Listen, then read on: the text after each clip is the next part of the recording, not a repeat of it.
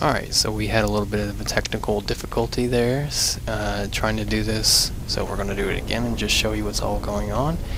Alright, so you come to this chest, and if you see right there, there is a trap that is going to be on this chest. If you look up top, there are some trap doors that will drop that giant spider.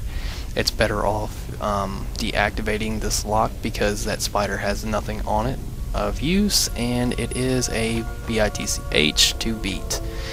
But if you do not worry about that chest, you will get a set of dwarven boots or whatever is in there. It will be the same thing at the end of all of this.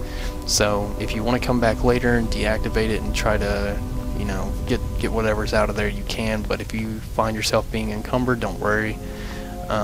You'll have a set of boots the same at the end. Pull the switch and you'll be able to come through these doors. Continue running backwards. You'll have, or back here. I don't know why I said backwards. You'll have some Draugr that'll be right there. Just pull them back into those guillotines and let them do their work. And you'll have some more just right up this bend. There'll be 2 here. Something I'll show you I do with my Atrianarchs in a second will help you out if you are a conjurer.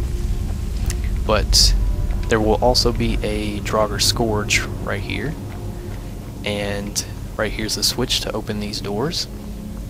If you come back here, there's going to be another Draugr Scourge. Defeat him and your second vial will be there. Take all of these common soul gems off of this.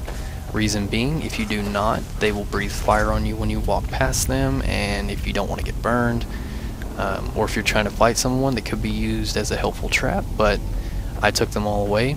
Something about this little area right here, for some reason the Draugr that are down there, they will not come past this point, so stay right here and use your bow or your destruction skills to beat them. And I'm going to take all these orcish arrows because I did not even know that they were down here, and I do need those. Okay, so they will actually be right here, and I did not notice, but there's a trap right there that will help you out in defeating them.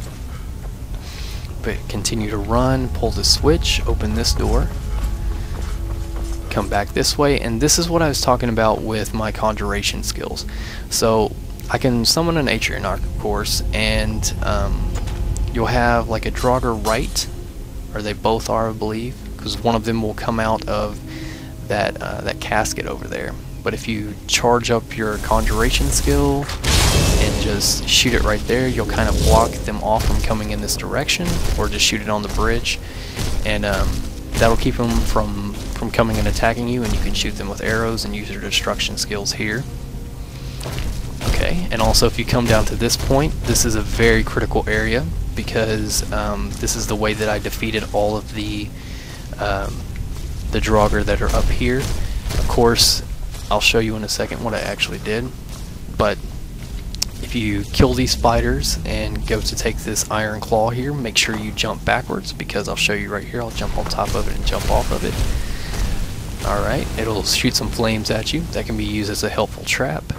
And if you run up here, this is where all 4 of the Draugr are going to be. There's going to be 2 Scourge Draugr and 1 Death Lord. The other one is a lesser one, and he's not much of a threat, but the other ones of course are. So this is where your last vial is. You pick it up and these will drop. I stepped on top of that, that's why this is up here now. But you'll get your dragon shout from there. Dwarven boots will be inside of that.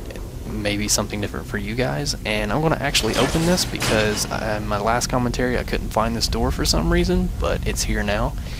And so we're going to run up here and just open up this door. It's a quick way to get to the top.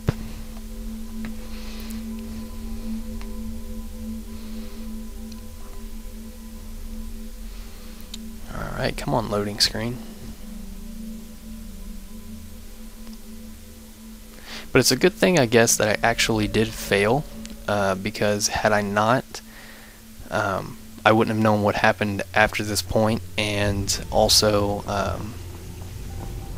wouldn't have known what was going to come out of this.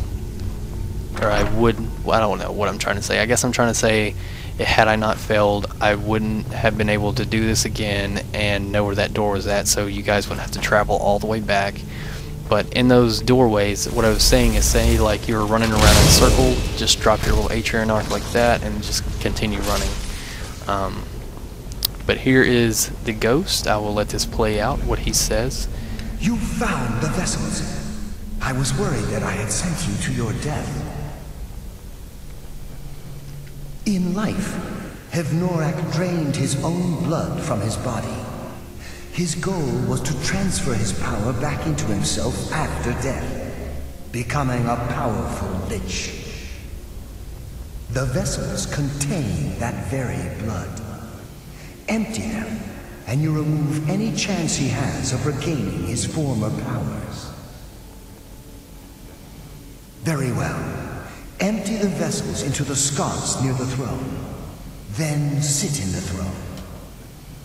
When you have done so, I will unbind Hevnorak.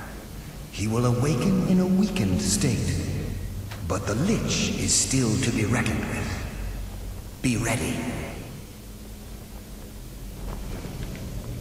Alright, so as you just heard, we're going to have to fill these things with blood. And I'm actually going to save this right quick after I do this, because if I die, I want to be able to continue on and show you how to defeat him or how I did. So let's save this real fast. And I'm going to go ahead and I'm going to make a part 3 of this, and then part 3 will be me fighting him. So I'll see you in part 3.